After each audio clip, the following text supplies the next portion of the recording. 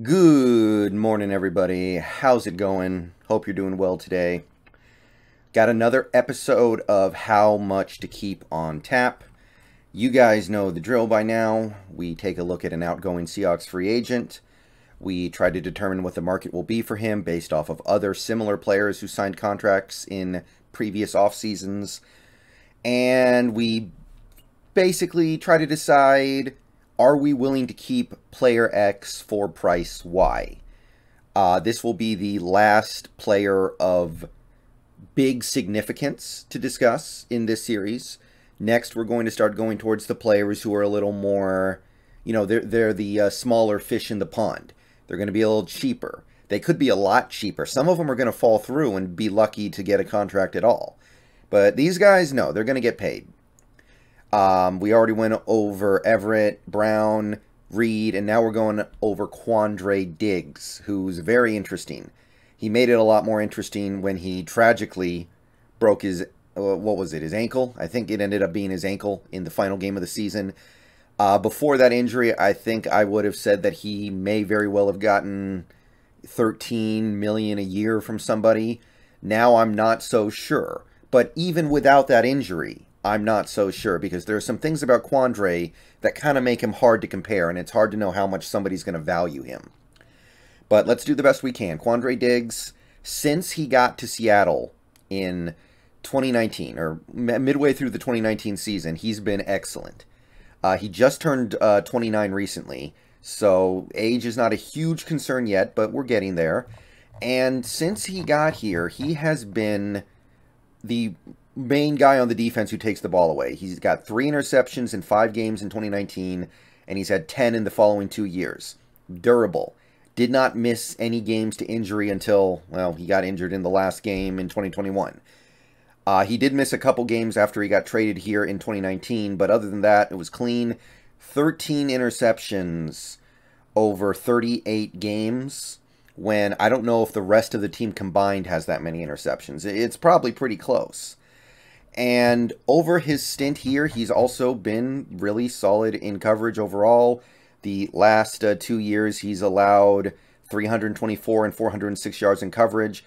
3 touchdowns total in coverage, and I think one of those was not really on him. I think the one they gave him for 2021 was on Jordan Brooks. So the dude has been a legitimate rock star since he got here. We give up very few big plays. Even PFF came around on him eventually. They gave him a grade for this most recent season of 71.6, marking him as a very good, or well, I'd say a very solid starter, and that's where the debate starts. But here's the thing about Quandre Diggs that makes it hard. Other than playing over the top, other than taking away big plays, other than kind of being a roamer, the last line of defense, he doesn't do a ton else. What I mean by that is, since Quandre Diggs has gotten to Seattle, he's been sent on a blitz 5 times. 5 times out of probably 2,000 plus snaps. It might be 2,500 plus. Actually, yeah, I think it is right around 2,500 snaps. So he doesn't really do any of that. And since he got into Seattle, you can also see that he has 1 tackle for loss in those roughly 2.5 years. 1 tackle for loss. So he's not one of those safeties that comes up and makes big plays in the run game. He's not one of those safeties who's going to blitz and get to the quarterback. He's mostly just a guy for coverage, for taking away big plays, for protecting the defense over the top. When you compare him to other safeties, you find safeties that do more. So those safeties, even though they're not as good at what Quandre does, they do more, so they probably get paid more. That's what makes this hard. But anyway, let's try to figure this out. So we're going to the safety list. We're sorting by average annual value. Jamal Adams, he's not in Jamal Adams' universe right now. Harrison Smith, Justin Simmons, Budda Baker, Eddie Jackson. We're just going to blow through some of these guys. Clearly, these guys have a more sterling reputation, and they just do a lot more than a Quandre Diggs does. They're not going to get paid. Quandre Diggs is not going to get paid like these guys, right? Kevin Byrd, Eddie Jackson, Landon Collins. We're not there yet. Let's get down to Honey Badger. Take a look at what he got and see if we can start drawing a line here. Start finding a decent comparison. So Honey Badger got this $14 million bucks a year after 2018. 2018, what did he do? He was a Houston Texan. Played every game, 2 interceptions, 8 pass deflections, 3 sacks, almost 90 tackles, 5 tackles for loss. Coverage numbers, they were, I mean, not too great, right? Like, got targeted 80 times as a safety. I know he played more strong safety, but still, as a safety, getting targeted that much is a little bit of an issue. 66 completion percentage, almost nearly 600 yards, 5 touchdowns allowed, QB rating allowed, almost 99. But whatever he loses in coverage, he does have it to a certain extent. It's covered by the fact that he's a more effective blitzer. He blitzed a lot. So I don't think we're there yet, but we're not that far away if you really take a look at this, right? Like, Honey Badger, yeah, he does more than Quandre, but Quandre does what he does probably better than Honey Badger, right? Honey Badger, by the way, had a PFF grade of about 78 in 2018, so this is where things get hard, right? Because we're just trying to figure out, okay, obviously Honey Badger does more stuff than Quandre does, but Quandre does what he does, he does better than anything Honey Badger does. So we're already at an interesting comp, but I don't think we're there yet. So let's keep going to Devin McCourty, and it's not ideal because McCourty signed this contract when he was a decent chunk older than Quandre is now. But taking a look at Devin McCourty, who got $11.5 million a year for 2 years, you will see a player who, well, when did he sign that? Excuse me. Yeah, okay, after 2019. So 2019, played in every game, 5 interceptions, 7 pass deflections, 58 tackles, no tackles for loss, never really a guy to come up and make tackles in the run game for a loss. And not a big blitzer either. If you take a look at what he did in 2018, it's very Quandre-like. He did blitz more than Quandre, but he basically blitzed once a game on average. But it was his coverage numbers that were the main draw, right? Like 33 targets, 61% completion, 220 yards, 2 touchdowns. Good. This is roughly Quandre-like. We're certainly in range at the very least, right? And McCourty's PFF grade this year was 80.7, which, yeah, that's better. That's better than Quandre.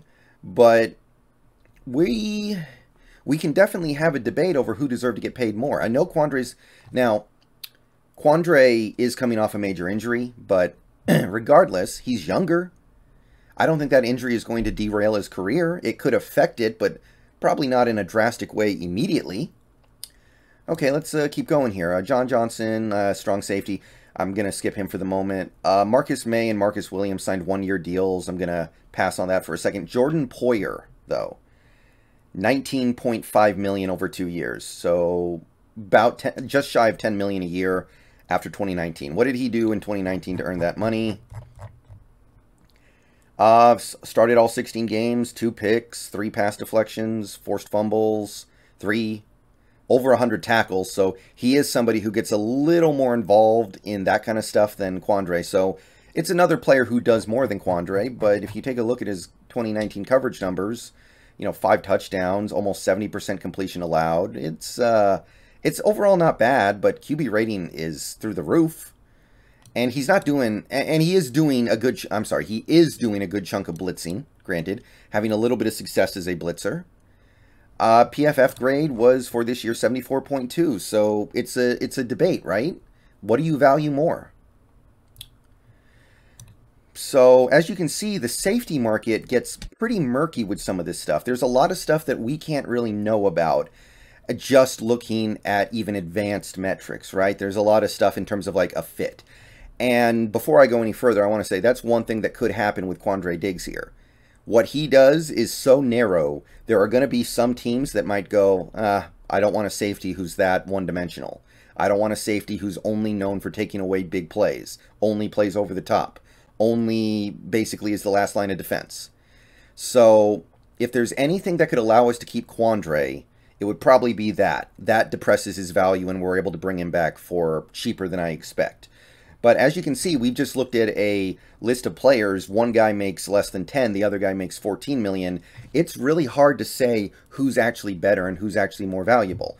Continuing down the list, we have Jimmy Ward, who after 2019 signed a $9.5 million a year deal with the Niners. What did he do in 2019 to earn that contract? He did some pretty nice stuff. He missed 3 games, no interceptions, 8 passes defensed, 1 sack, 65 tackles, but his coverage numbers are clean. He gave up less than 170 yards in coverage, barely getting targeted. He got targeted about twice a game, a little more than twice a game. He only gave up like less than a completion and a half per game. So yeah, the coverage was pretty clean. But this is another guy, this is another good example of a guy who did not do a whole lot of blitzing. Not actually, ironically, after he signed this contract, he started doing it a little bit more. But this is a roughly Quandre-like guy. I think we're starting to get in. I think we're pretty well. I'm going to even say we're pretty well entrenched in this territory. His PFF grade was amazing in 2019, 84.2. But overall, I'm looking at this and I am thinking to myself, I think we found some pretty good comps here. So we're in the right money territory here. And if you go down another notch to Adrian Amos, who signed a $9 million a year deal after 2018. I don't really like going back to 2018, but I do want to take a look at this. In 2018 for the Bears, he played every game, 2 interceptions, 9 pass deflections, a sack, 73 tackles. His coverage numbers overall were pretty good. He got targeted quite a bit, but only 61% completion, less than 300 yards, 2 touchdowns. QB rating allowed is close to what Quandre was at this year. But he did not blitz very much at all. So PFF grade 82.9, 83 almost. So that's really good. But when you account for the fact that the cap has gone up too, I think we're pretty much there. Let's look at one more name, but I think we've kind of gotten into the right territory here. One more guy I want to look at real quick is Rayshawn Jenkins, who signed a $8.75 million contract with the Jaguars after a rookie deal on the I think it was the Chargers. And what he did to earn that contract, if you take a look here, you have Rayshawn Jenkins. He had a 15-game season, 2 interceptions, 4 passes defensed, 84 tackles. So again, he's a guy who gets a little more involved in other parts of the defense than just protecting the deep area. Coverage numbers are okay, pretty good. Gets targeted a decent chunk, but overall, I'd say you would probably take this. Didn't do a ton of blitzing, did a little more than Quandre, but not a ton. And his PFF grade was about 69. So basically, I think we're in the right territory here. It's a wide. There's a lot of room for things to go up or down a little bit based off little things that are really hard for anybody to know about, right? But clearly, I think we've gone too far with Rayshawn Jenkins. But if you're talking about guys like Jimmy Ward, I think you're in the right area. But Jimmy Ward wasn't really a guy who got a lot of interceptions. Jimmy Ward was a guy who was great in coverage, but he didn't get picks. Kind of like Earl at the end when he started getting those really bad hands. I would say that somewhere between Devin McCourty and Jordan Poirier is probably where you're looking at. But Quandre did just have a major injury. So that's got to affect him somewhat. I think that's going to depress his offers at least some. So I am going to say that Quandre Diggs' contract, when he hits the market this offseason, should be somewhere around 3 years, 29 to 30 million. I'll make it a nice round number, say 3 years, 30 million. I think that injury probably took away the possibility of that getting up to 40, but I think it still gets to 30. Am I willing to pay him that? No. I can't do it.